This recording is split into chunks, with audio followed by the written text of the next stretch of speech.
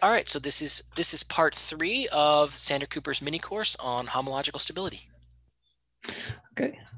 Yeah. So, okay. If you saw me frowning just before, it was because I realized that the notes have a small typo in them. So for the second lecture, so I'll upload or send a correction out. It's just a range that's like one wrong, but it got me very confused for a minute here. Because what I'm going to do is explain the end of the proof of the theorem that's stated here, which is homological stability for symmetric groups. And we did 2 of the 3 steps already. The first one was use that a certain semi-simplicial set of injective words is highly connected to replace in a homotopy quotient the point by this semi-simplicial set, and then use the filtration that comes with the geometric realization to get a spectral sequence. And what we did last time, before the end, was show that the E1 page looks as you can see over here. The spectral sequence really converges to the homotopy quotient of this geometric realization by sigma n plus 1, but in the range of interest, that's the same as the homology of the n plus first symmetric group. So this spectral sequence will be used to prove the homological stability result. An important thing to observe is that the D1 differential is alternatively the zero map and the stabilization map. And in particular, it's stabilization maps between classifying space of symmetric groups where we already know the homological stability result. So what's going to happen is that when we pass to the E2 page and we take homology with respect to the D1 differential, a lot of things are going to vanish. And that's going to allow us to prove the stability result. Okay, so there'll be 2 different cases. The reason is that,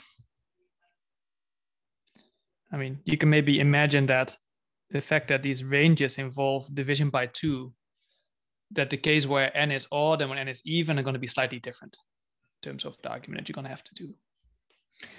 And instead of writing down somehow explicitly, just in terms of symbols, when this E2 page vanishes and what conclusions you're going to draw from that, I'm just going to do 2 particular cases that I think are going to be illustrative of what happens in general. I mean, once you see those, you can do the general case as well. So I'm going to do the case when n is 8 and when n is 9. The case A being when n is even and case B being when n is odd. Okay. So what do we know? In this case, we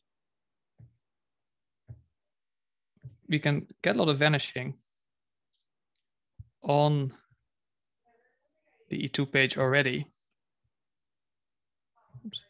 from our induction hypothesis. Okay, so let's go. This is going to be the E2 page. Let's go back and look at the previous page. So this first column is going to survive intact. The D1 differential into it is just 0.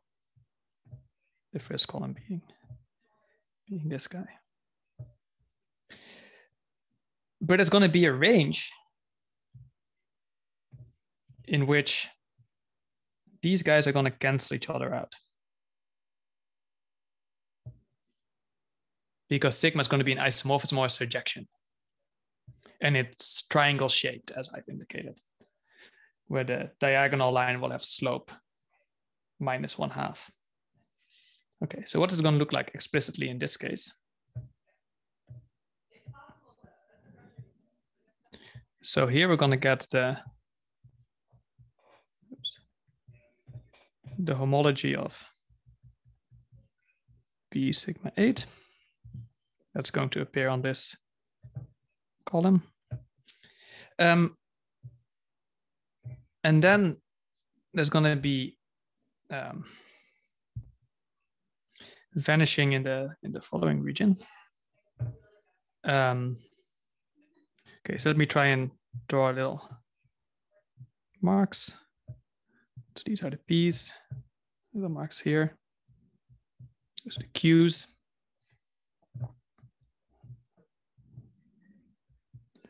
And if you work out the ranges, which I'm going to do on the fly because I'm going to correct a little typo, what you get is vanishing in the first column for the first three entries. So these are going to be zeros. Let me just put dots for that, and then some mystery stuff. That's going to go down by 1 degree.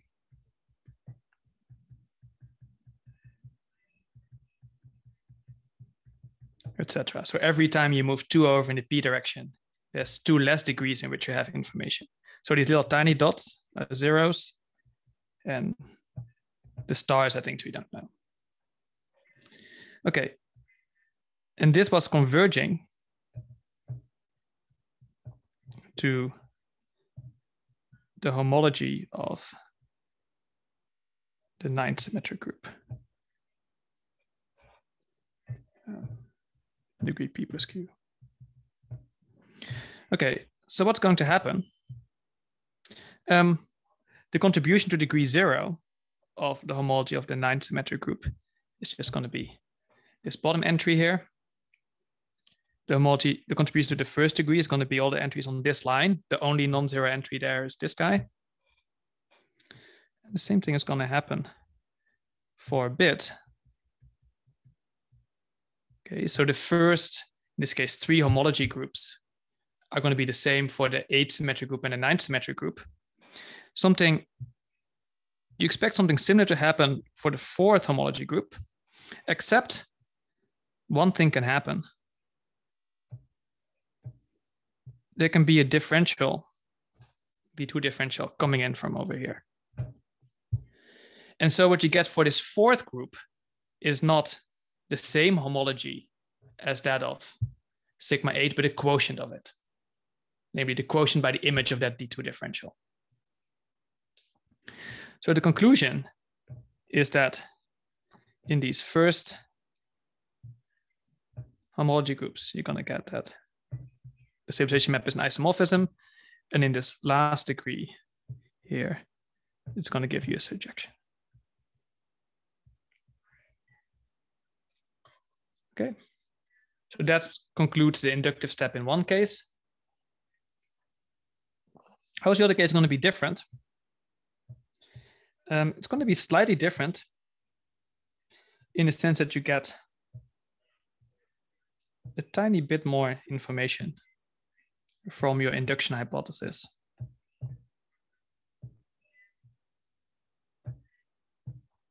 So let's see here, we have H star of B sigma 10. And now, where we have information, it's going to look as follows. You're right, that's B sigma 9. Sorry, it's going to converge to B sigma 10. Thank you.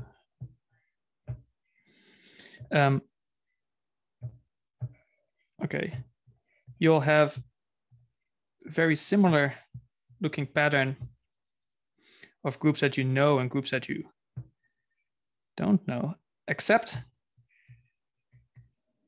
you have a little bit more information in the beginning. So the pattern is maybe going to look like this.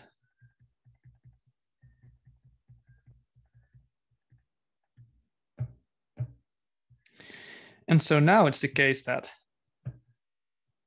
not only do you get these first homology groups, the same for B sigma 9 as B sigma 10, but also the next one, because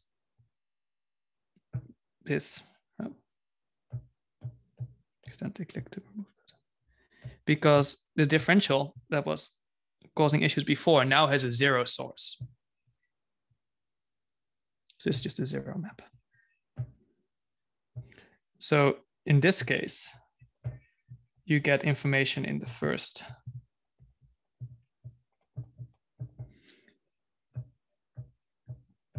uh, 5 degrees. So now you get an isomorphism here. Okay, and you can see that you can bootstrap this pattern further. I mean, the notes write out the statement for all P and Qs, but I think once you've seen these two pictures, I think you've seen the important cases. Okay.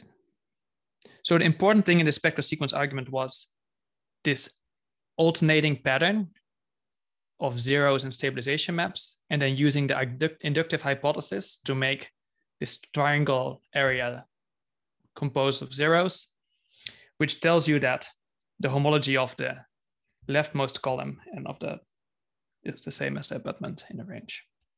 And then it's just some careful bookkeeping to make sure the induction works.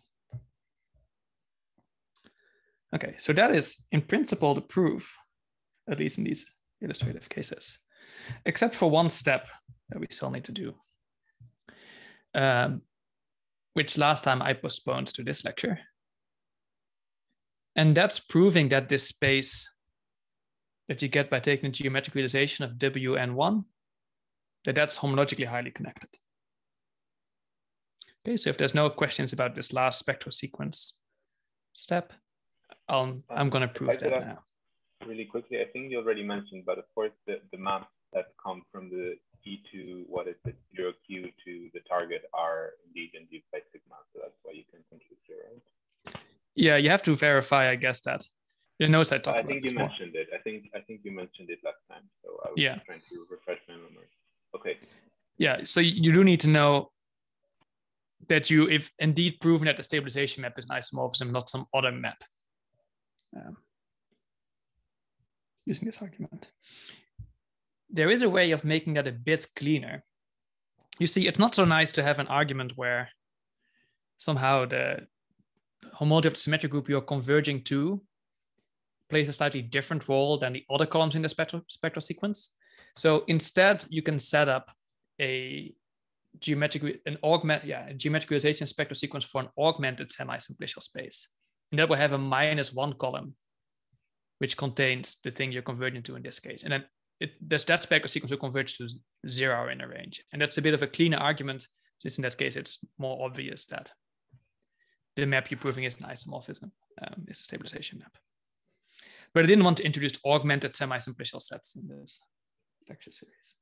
But you'll see them in many of the papers on homological stability, since it makes arguments a bit cleaner. But we still have to prove this crucial step. And as we'll soon see when I write down what we actually used about symmetric groups, this is really the crux of the argument, which is the connectivity of that Wn1 space. So let me prove that for you.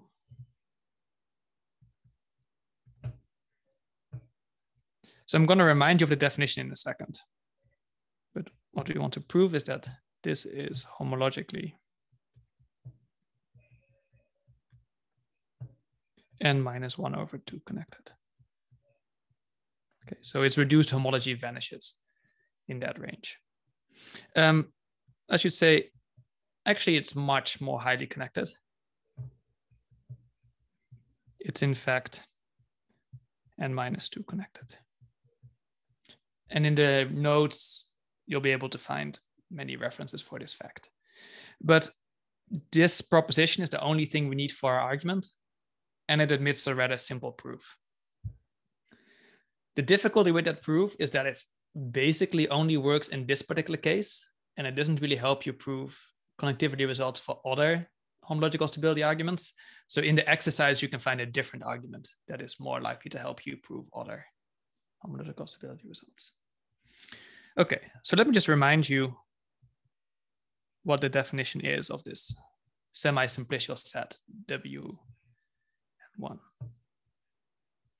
So as any semi-simplicial set, it has sets of P simplices for each P greater than or equal to 0, which are going to be given by injective functions from the ordered set 0 up to p to the set of elements 1 up to n. The functions don't have to preserve any order. And the phase maps are given by precomposition.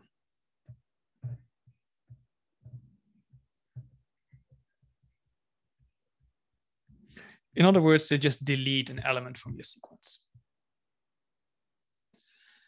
Okay, so at this point, it's helpful to maybe write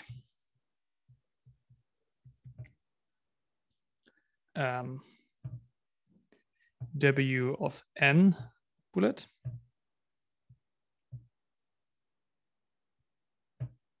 for this semi-simplicial set, and realize that I could have taken any other finite set instead of n. In fact, any set. Because in the argument, I'm going to vary those. And I don't want to be confined to just having an integer indexing them. Okay, so let's give the proof. So the proof will again be an induction.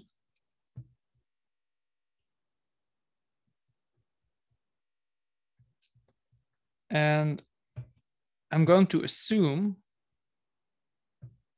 the cases n less than equal to 3.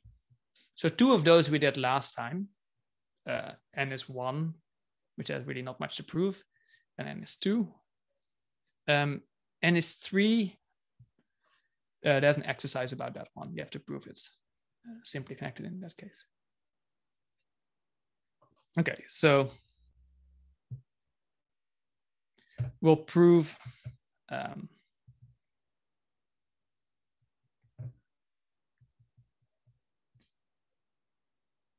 this result for some n greater than or equal to 4, knowing all the previous cases. Okay. Wait, could I ask in the subscript n that you had before, I mean, is this S playing the role of the target now? So the same n that is the subscript now? Or... Yes, S plays the role of the target. So how would you define WS? You would replace this n by an S. Right. So the one that you had before is a different parameter that we're not. The one you'll see later in this lecture, it is the thing you're stabilizing with. And if you're in a different setting, the one would be replaced by whatever you're stabilizing with in that case. Okay. And n is the number of times you stabilize with it. So this is an instance of a very general construction. So I wanted to have the notation there already. Okay. So this geometric realization is built by gluing together simplices. So it comes with a CW structure.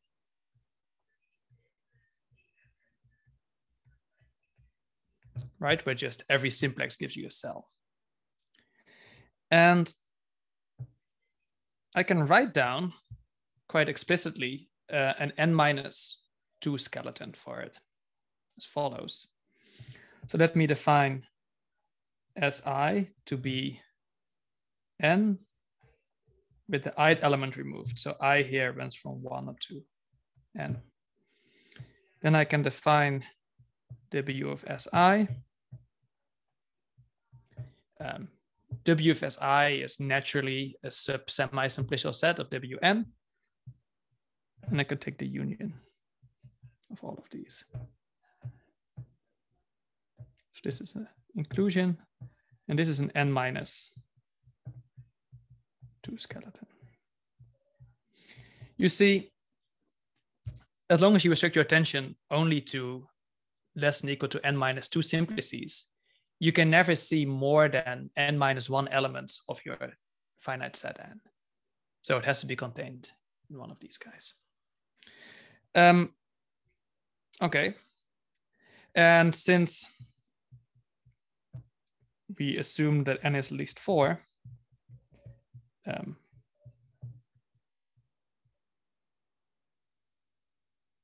Well, no, we don't really do that. Yeah. What we'll use instead is the following.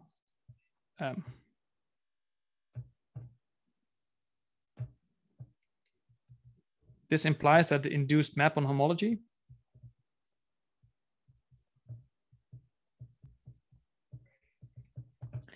is a surjection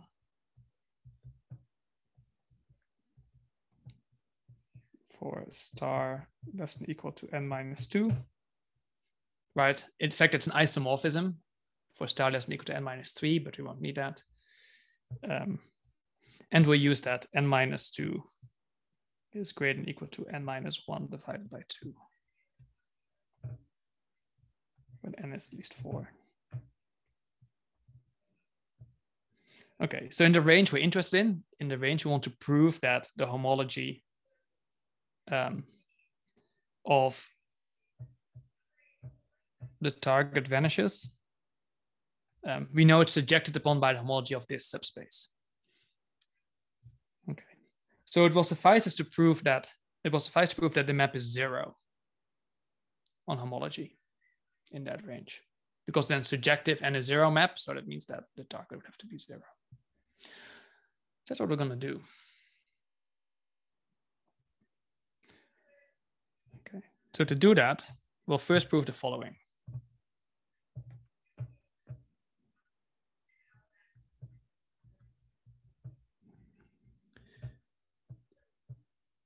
So each of these spaces W of Si, of course, maps to the union.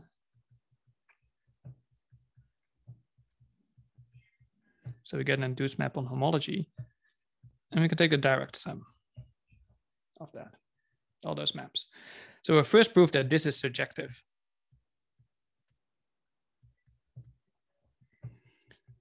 For star less than or equal to n minus 2 divided by n minus 1 divided by 2. And to do that, you recognize it as an edge homomorphism in the Maya-Viator spectral sequence.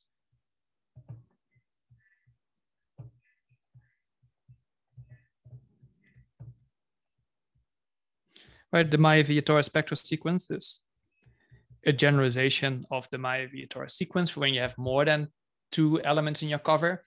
In this case, it's not an open cover, but it's a cover by sub CW complexes. So we're fine. You could like slightly thicken these guys if you wanted to. So what does this look like? So it's the cover of this union by the cover of this union by each of these subspaces. So the spectral sequence will look as follows. In the pth column, you'll have p-fold intersections.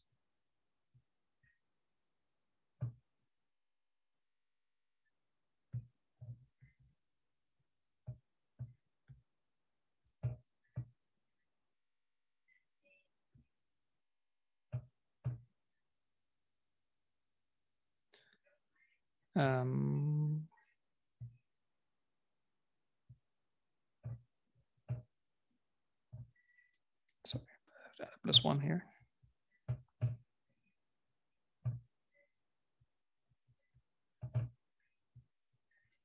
And it converges to the homology of the union.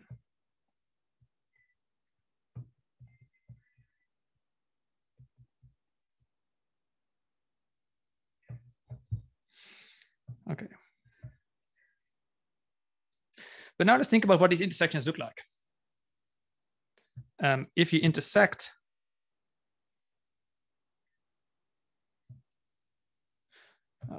actually, I should have started the better thing to do would be start my indexing at 0.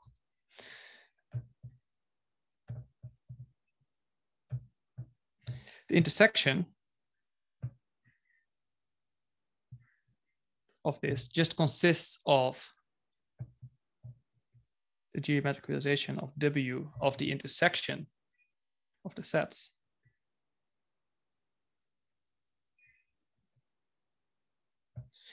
And this is isomorphic, homeomorphic, to the geometric realization of something we saw before, but with less elements. And we know that this is homologically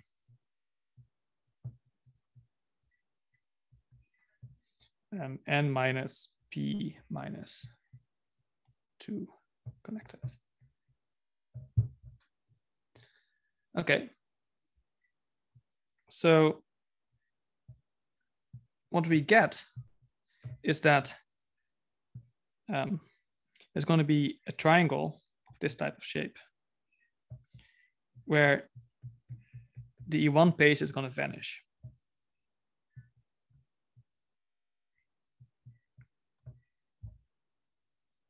But we're just going to ignore what happens on this column here. Not going to use induction hypothesis, in fact, for that case. So we're almost good in that sense in terms of the things appearing over here, surjecting onto the abutment. The only issue is the entries that live on the bottom row, which has some Z's. So you have to think a bit about what that chain complex looks like on the E1 page. So what appears here? What appears here is exactly the cellular chain complex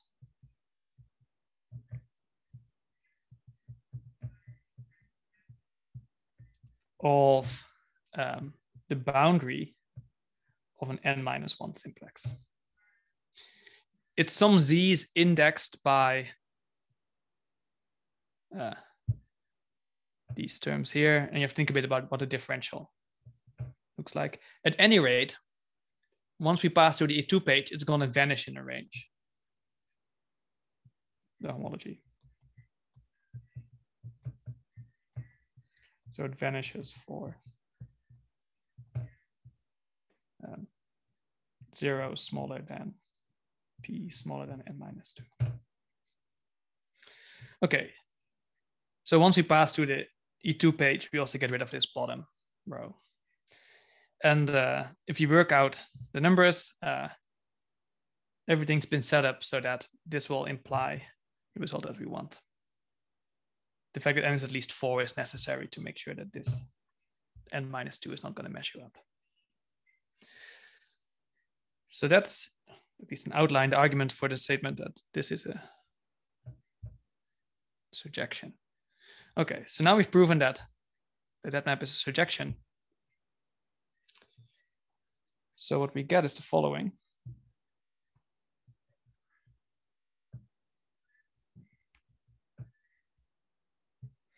In the range we're interested in,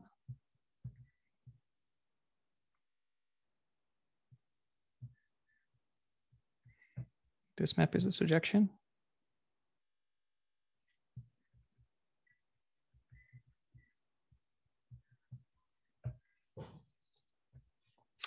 And the second map is also a surjection.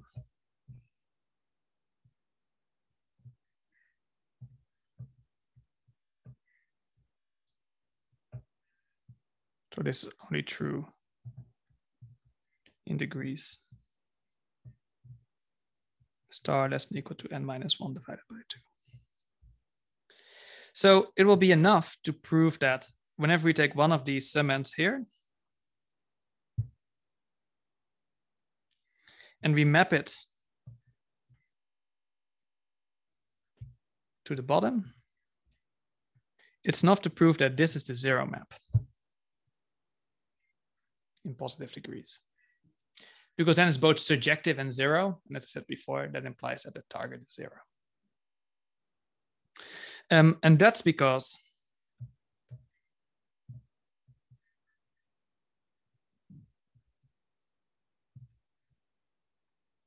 this inclusion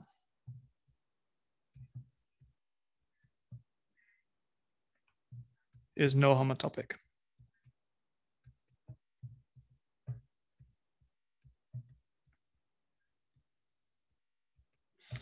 I don't want to give the details of this, but the idea is roughly that you can cone off using the point that you've removed. So there's an exercise that makes this precise. So using the element I in N. Okay, and that then finishes the proof of the statement that this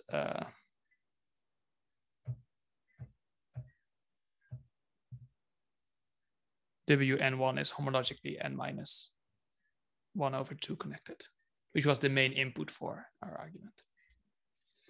So this is, as far as I know, the shortest argument of this statement, and it's already like somewhat complicated and involves some trickery, right? You have to like come up with this cover, realize you want to prove that some map is both surjective and zero, and then checks that something is no homotopic. And as we'll see later, these types of connectivity arguments are really the crux of any homological stability result. And you usually expect them to be difficult. And when you read a paper about homological stability, probably half of the length is going to be about proving that some complex is highly connected. Okay. Any questions about this argument?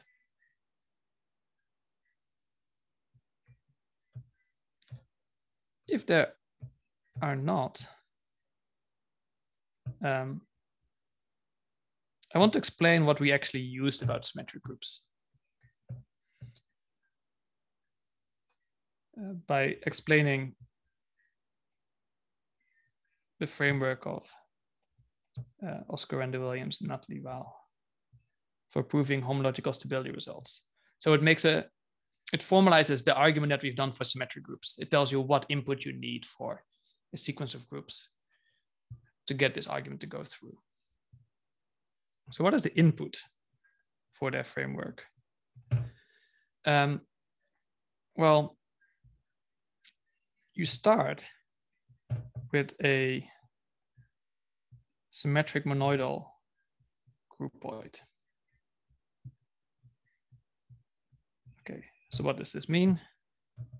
Well, a groupoid, of course, means a category where all objects, sorry, all morphisms are isomorphisms.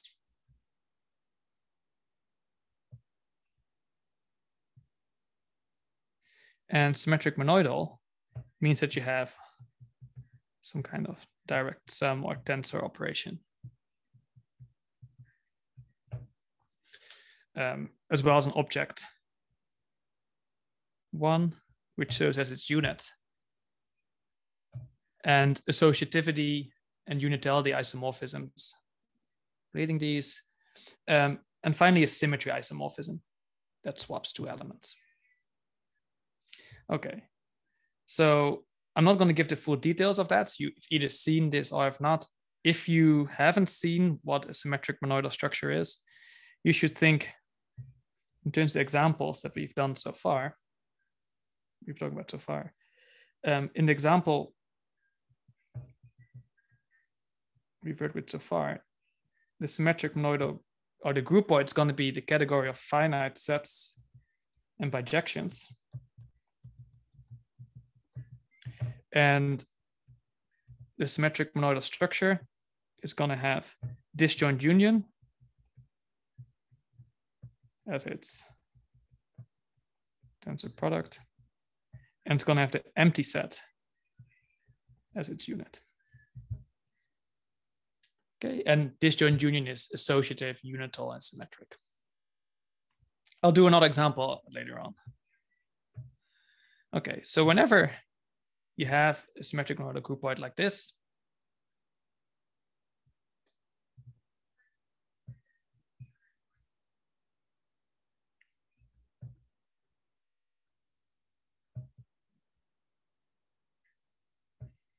and you pick two objects,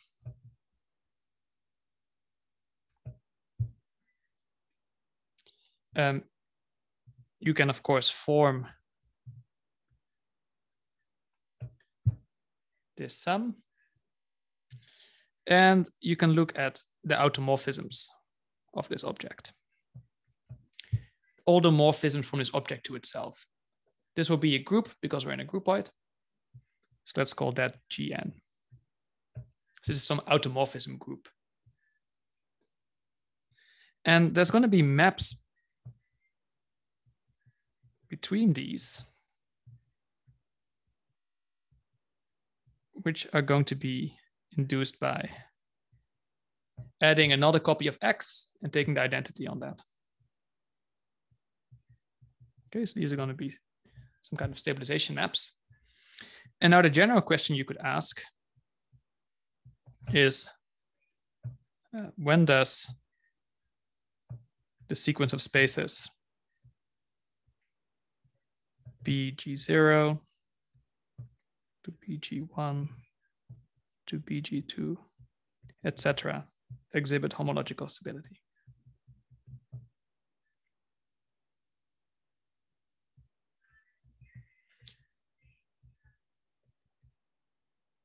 Okay.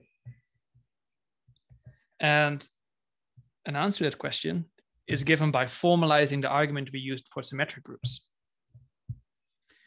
So let's say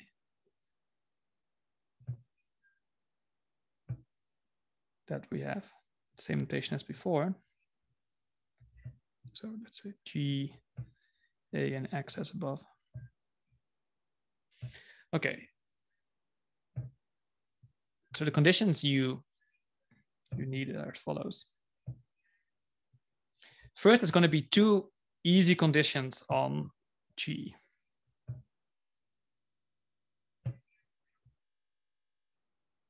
Which in fact are not completely necessary, but I'll explain it in a second.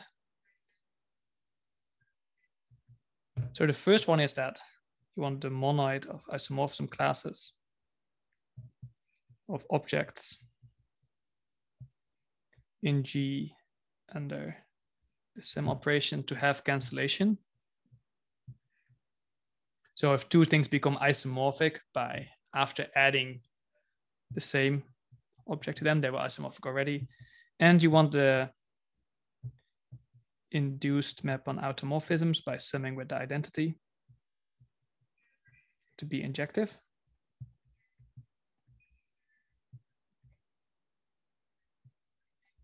Okay. Once you have these conditions, then there are semi-simplicial sets that I'll define in a second.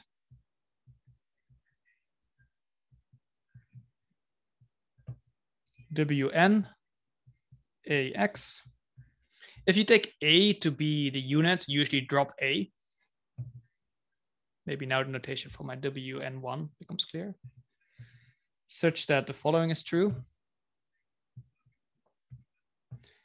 If there is a k greater than or equal to 2, such that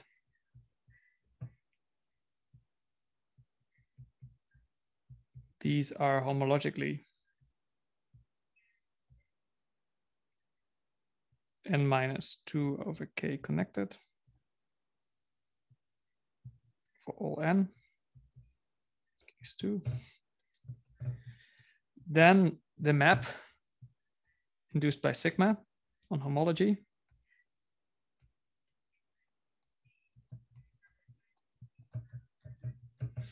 this is surjective for star less than or equal to n over k, and an isomorphism for star less than or equal to n minus 1 over k. Okay.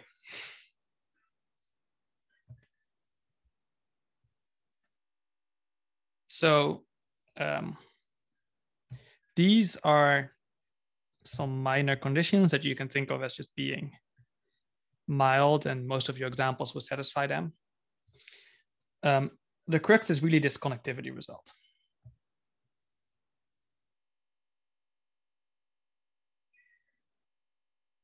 for these W's.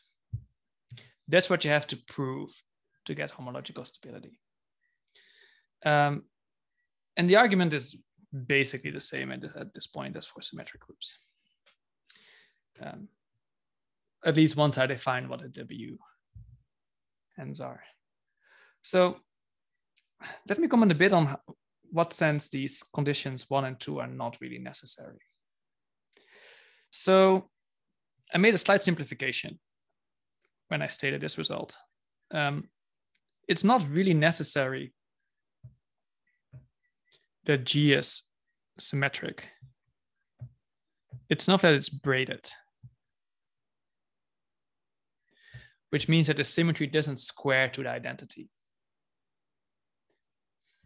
And whenever you take the geometric realization of a braided monoidal groupoid, that becomes an E2 algebra that happens to consist of spaces that are k pi 1s. It turns out that, by work of Koenig, this type of result that I've written on the right is true whenever you input an E2 algebra. In that case, the semi-simplicial sets become semi-simplicial spaces. And working in that generality allows you to get rid of these mildness conditions. They serve to make sure that the semi-simplicial spaces that would appear in general remain or are semi-simplicial sets and not spaces. So you can get rid of these conditions here if you're willing to work with E2 algebras.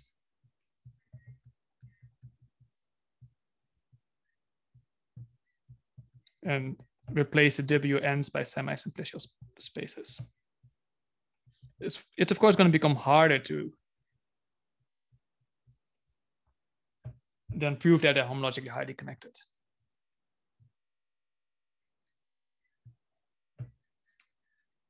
Okay, so let me give you the definition of these WNs, and let's see that they exactly recover the WN1s that we've talked about before.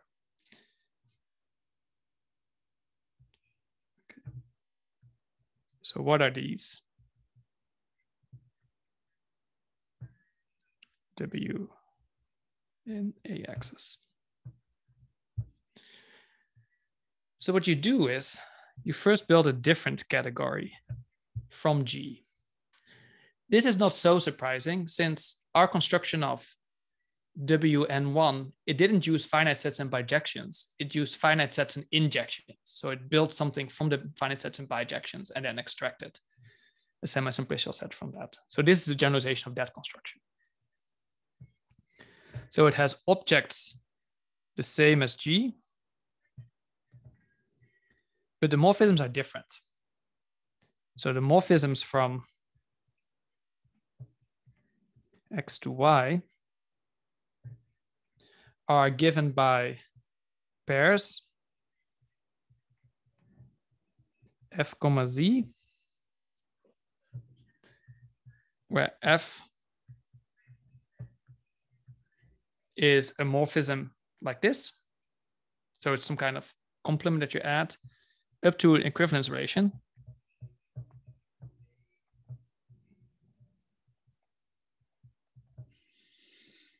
Where we say that ZF is equivalent to Z prime F if there is a commutative diagram as follows.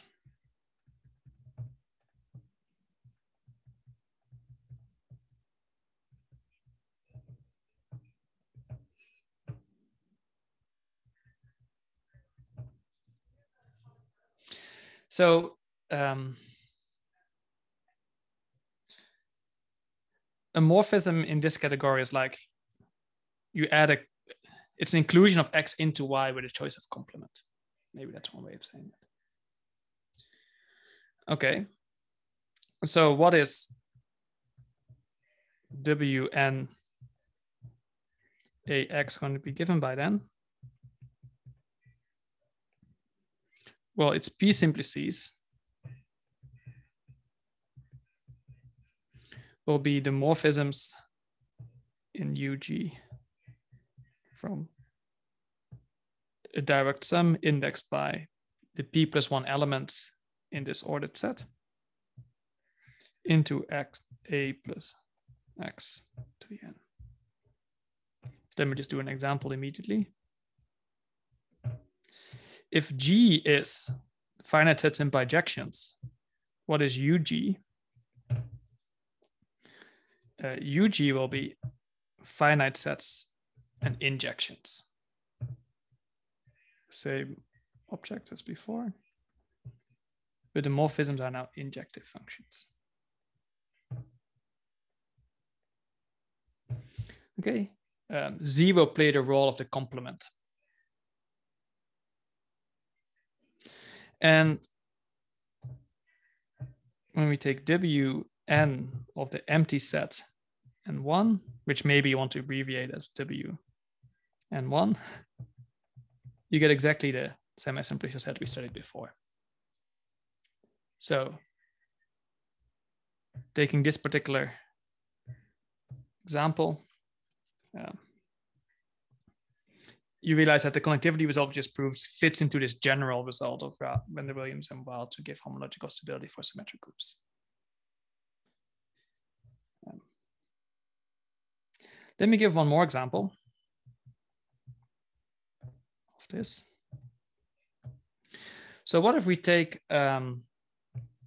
G to be finitely generated abelian groups and their isomorphisms? Okay.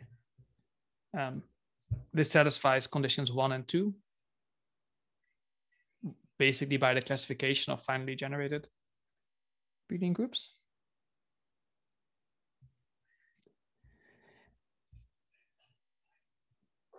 So what are these?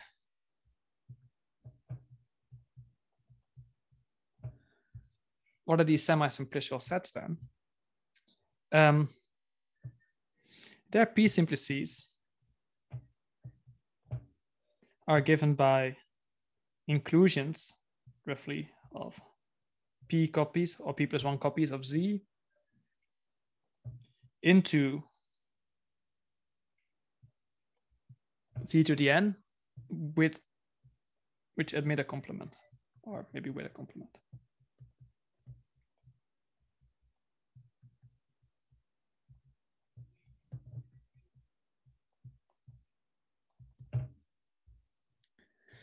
And luckily, Charney proved that these are highly connected.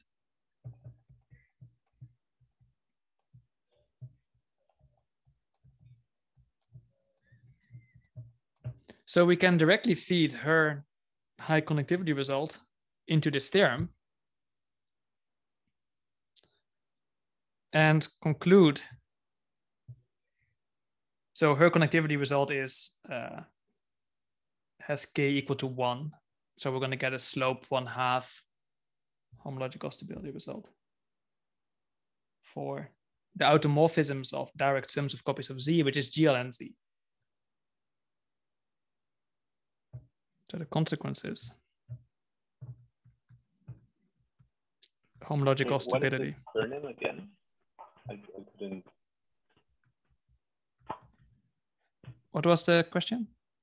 What's the surname? I think I couldn't understand the.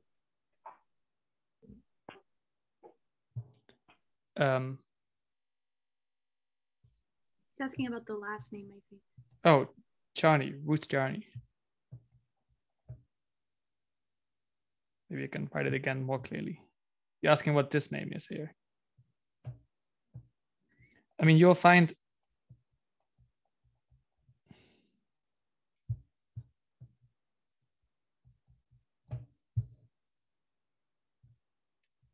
detailed references in the notes.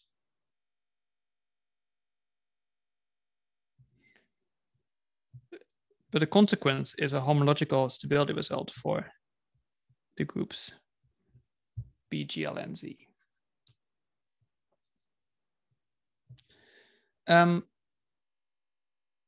Okay. So let me give an application of this.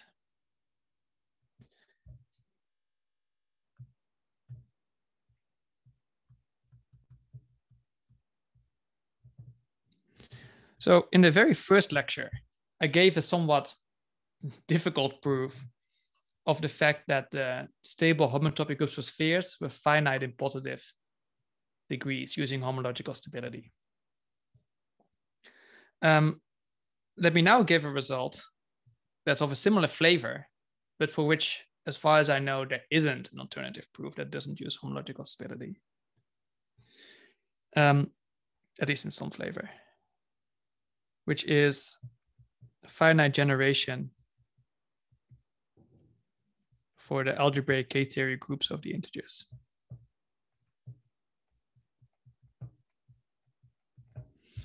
Now, I'm not going to define what the algebraic K-theory of the integers is, but I'm going to tell you one property that it has using the group completion theorem. So these are the homotopy groups of some spectrum K of Z, which is connective. And the infinite loop space of this spectrum, at least a single component of it, has the same homology as the stable homology of GLN Z. So this is proven using the group completion theorem, similar to what I discussed for symmetric groups and the sphere spectrum.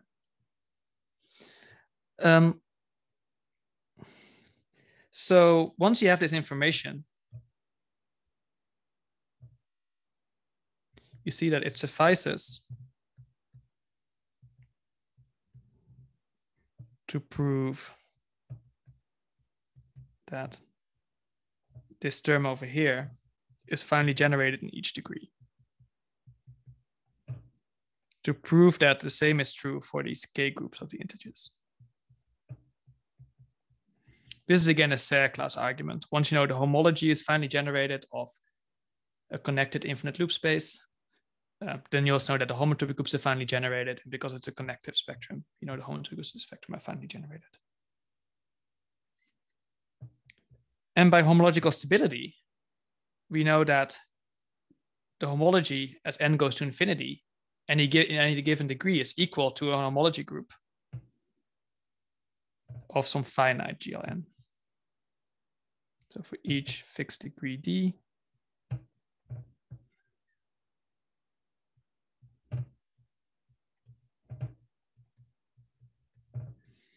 this is an isomorphism.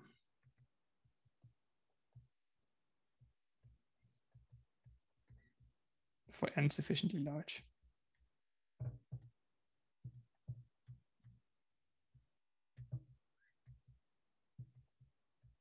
That's what homological stability bias is. So we just need to prove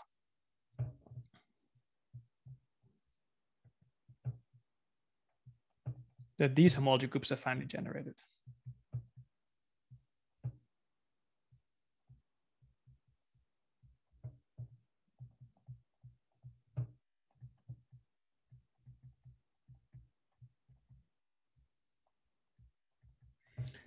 Okay, and this is a consequence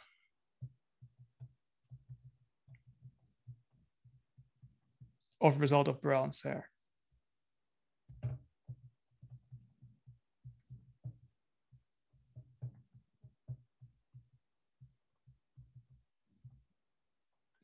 So what they proved is that this is homotopy equivalent to a CW complex with finitely many cells in each dimension.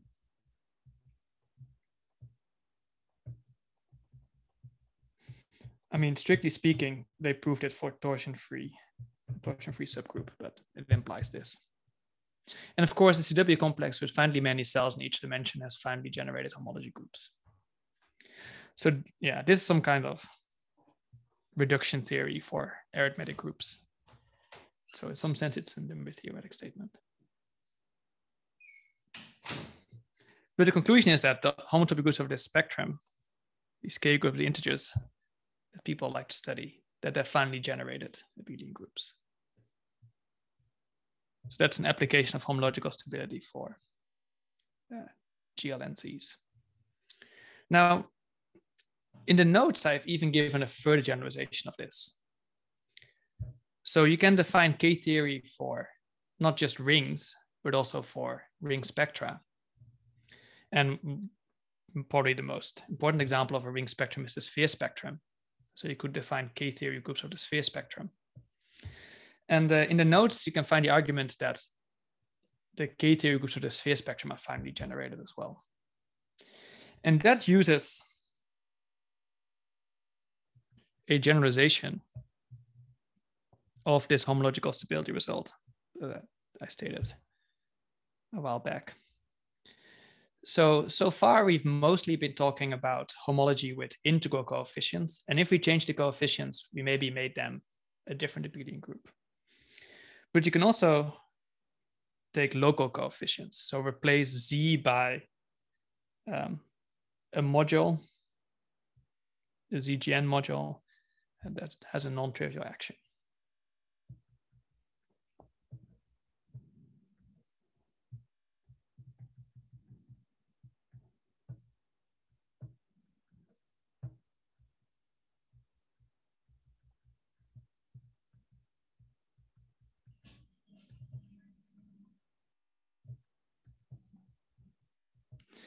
And it won't be true that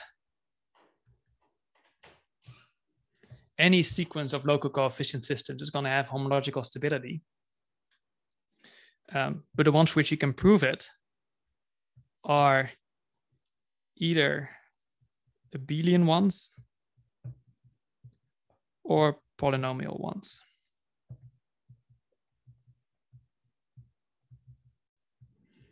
And given the time, I'm not going to define what these are. This is just to point out to you that in the cases that you have homology, a sequence of homology groups where the coefficients are not constant, there's still a chance that they have homological stability.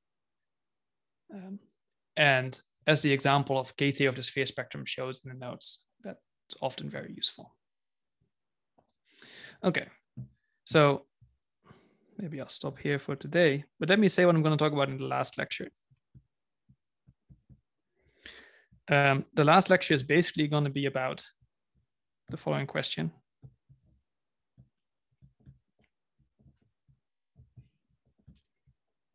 What can you say if if homological stability doesn't hold?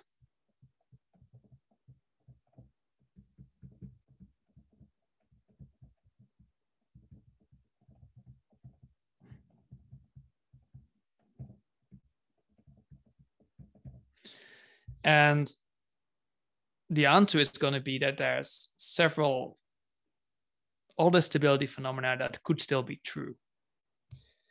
And I'm going to talk about two of these that sometimes are true.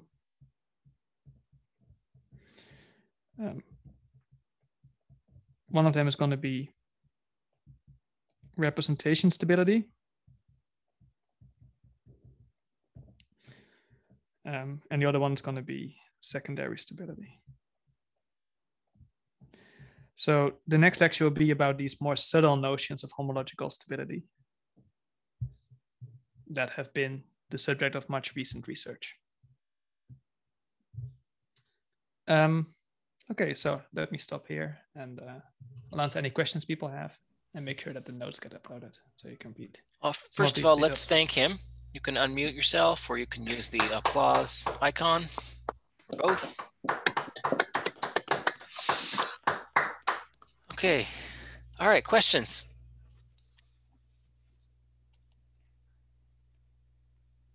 I have one little question. You have this condition of injectiveness of map from out A to the direct sum of B. So I suppose that goes for all B. But do you need this only for direct sums of X? I mean, do you just use it in that case, or is it more subtle than that? No, you just use it in that case. Yeah, I could have written it like that. Yes. Yeah, I mean, I don't know. Perhaps there was. Yeah. Okay. No, it's a good question. That's maybe how I should have written it. And perhaps I had another question. I'm not sure if you're talking about this, but this object that you construct with this WNAX bullet, does it imply stability, or can you say something more that it's sort of, it's highly connected if and only if stability holds in some sense? Like, can you say something like that?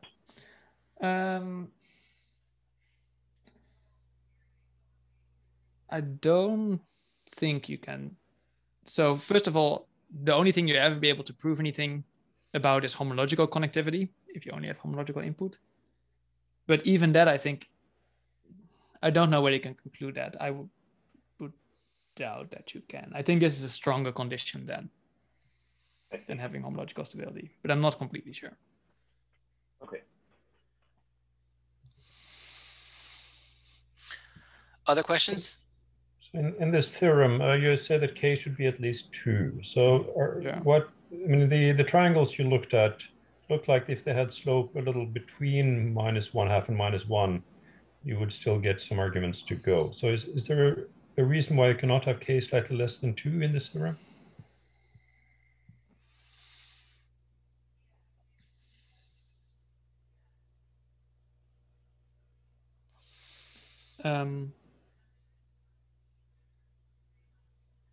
It's a good question.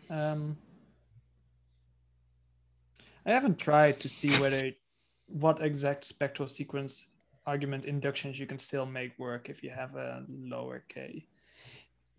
Somehow, from like a sociological point of view, I would imagine that you can't, without additional assumptions, easily make improvements, simply because nearly all the homological stability results have slope 1/2, by which I mean K at least 2, unless you use like some more complicated tricks. So if there's an easy way to somehow get a spectral sequence argument to work, then I would imagine someone would already found it. But that's of course not a great argument. It could just be that no one really tried to. I would say that you tend not to be able to prove these connectivity results when K is not an integer. Just because the inductions don't seem to work well in those cases. But there are many cases like where you know that you can take K to be 1. And the argument as written will not give you a slope 1 stability result, but maybe with some additional tricks you could do something.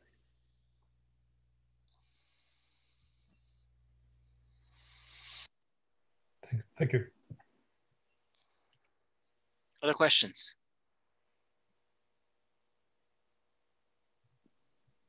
Do you know if this last application was the original motivation of Quillen to study homological stability? Maybe I shouldn't speculate on what his motivation was, but his proof was slightly different, I should point out. So Quillen proved his statement first. His statement was slightly different, but maybe in spirit somewhat similar in the sense that it again reduced to Borel-Serre, but it somehow did like a Poincare dual version of this statement. It turns out that these CW complexes that they construct, at least in the torsion-free case, are actually like manifolds with boundaries, so there's some kind of Poincare duality there. I would imagine that understanding the homology of general linear groups, either of like Dedekind domains or fields or something, was a motivation of Quillen. Yeah, seems what it's like based on the notebooks. Thank you.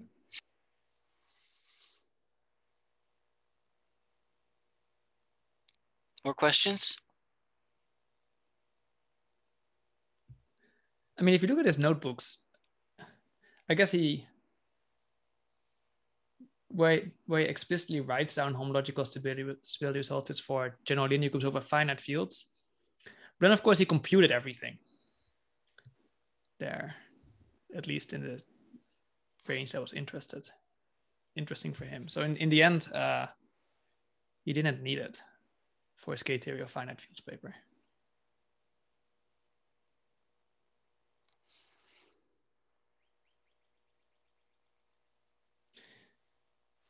But some of this early history of homological stability is a bit murky.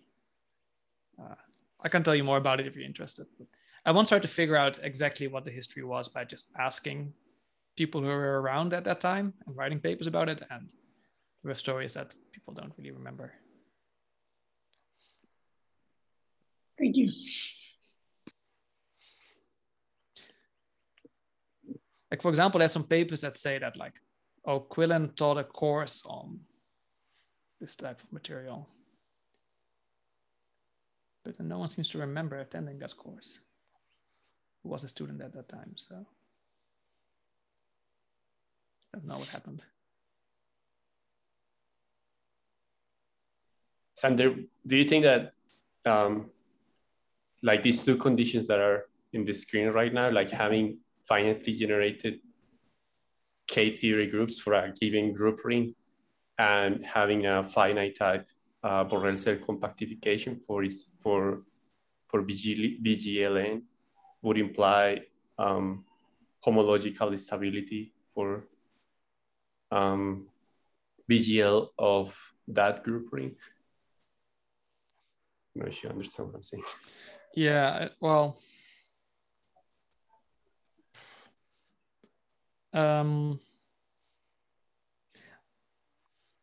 don't know any examples where the classifying spaces are homotopy equivalent to finite CW complex with finely many cells in each dimension.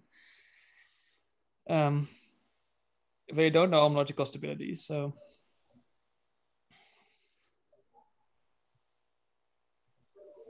I mean, I think if you're going to prove a result like that, it almost sounds like you're going to prove it by like classifying the rings that have this property or something and then checking that they all have homological stability.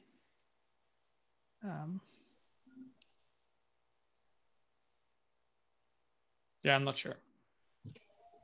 You can't use like a trick where you, for symmetric groups, there's a trick where you say you know that the stable homology is finally generated and you know that all stabilization maps are injective, which means that at some point the homology groups have to stabilize because they can't keep going infinitely many times. But in fact, the lecture notes we have an exercise that show that in a particular, an example of general linear groups show that the stabilization maps are not injective. So you can't use a property like that. Thanks.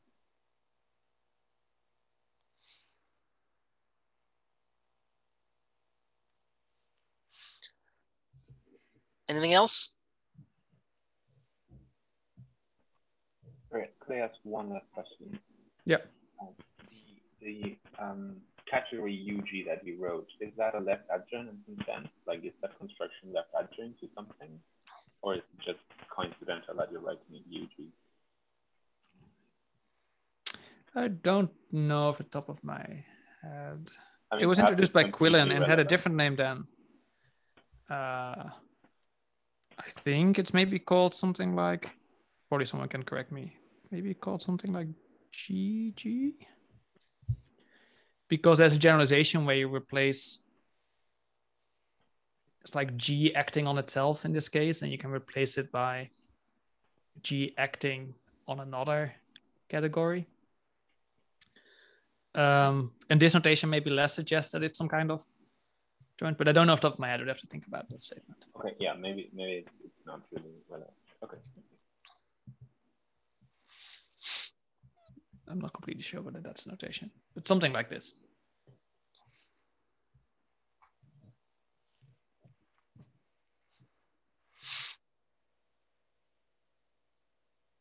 Another question?